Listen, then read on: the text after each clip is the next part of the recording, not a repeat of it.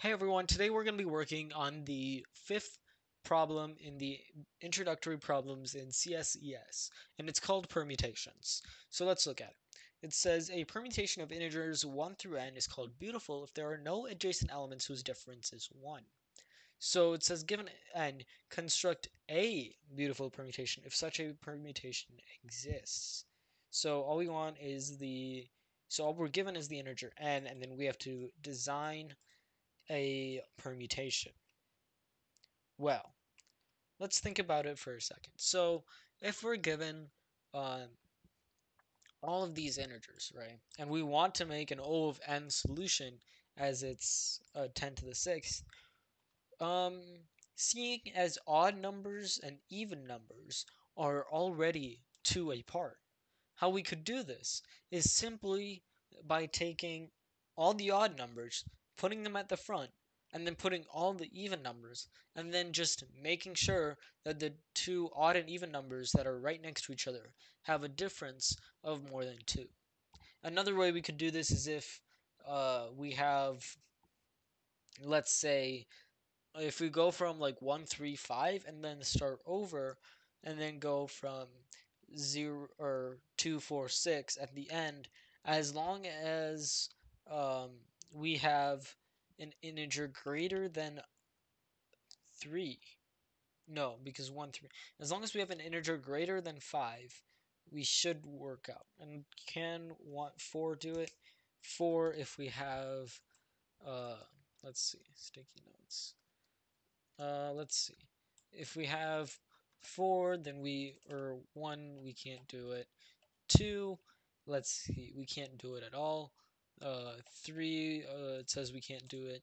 4, let's see, we could go 1, 3, or 2, 4, 1, 3.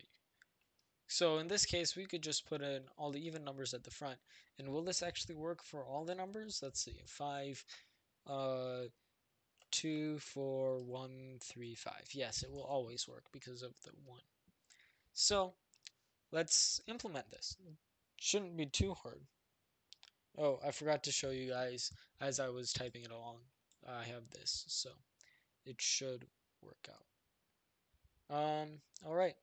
So let's get right into programming this time. So first we make a directory, and we made it awesome. And then let me just pull up here we go. Okay, so we made it, and then we now need to make a USICO template file. We're going to call it main again, and then we're going to get rid of the standard in and out because the sample inputs and outputs they give. Well, I mean, we can always add it later. So let's see. We take in long value n because it's 10 to the 6. We take it in, and then now what we can do is we can do one or two things. We can either, okay, what we're going to do is we're actually going to make two strings. This might not be the fastest solution, but if it's too slow, we can always come up with a faster one at the end. So what we're going to do is we're going to go from 1 all the way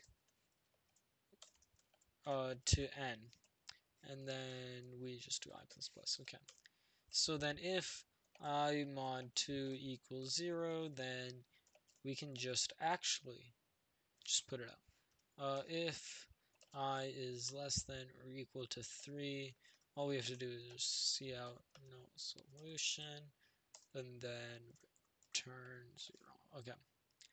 And then we can just see out I because that's all we're doing. And then otherwise, what we have to do is we have to wait for the end to put the other ones in. So actually, we only ended up needing one string. But what we could do is string 1 plus equals I, or I plus space. Okay. And then at the end, we just see out string 1. Okay.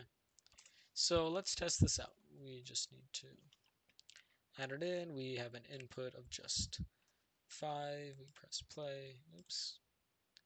We are waiting for C-line to reload, and then once that happens, ooh, we have an error. Oh man, what is it now? Oh, we did not define I, so what we need to do is define it as N instead. So now if we press play, and then we type in 5, we get, some interesting stuff. And that's because I forgot to do toString on I, because that's still an integer, so it's adding as an integer. So then let's see if this takes a bit of time. So it shouldn't, because we're just adding in 2, 4, 1 through 5. All of them are 1 apart. Now we can submit it. We make sure that we're not using any integers, because integer overflow, and right here we are doing it. Good thing we waited, caught it. So now we just import main.cpp. We add it, and then let's see. We have the wrong answer for number 1. Let's see what we did on number 1. Well, apparently on number 1 you can just import it in. So if n is greater than,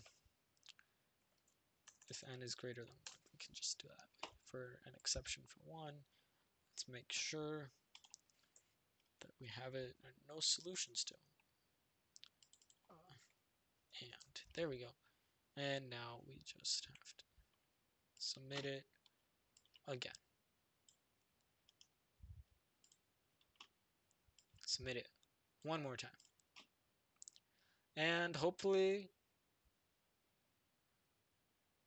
all right, we pass. So that's it for another episode of Introductory Problems from CSES. If you'd like to see more, like, comment, subscribe, and if you have a better solution, make sure you guys comment. I might make a video. So, see you later.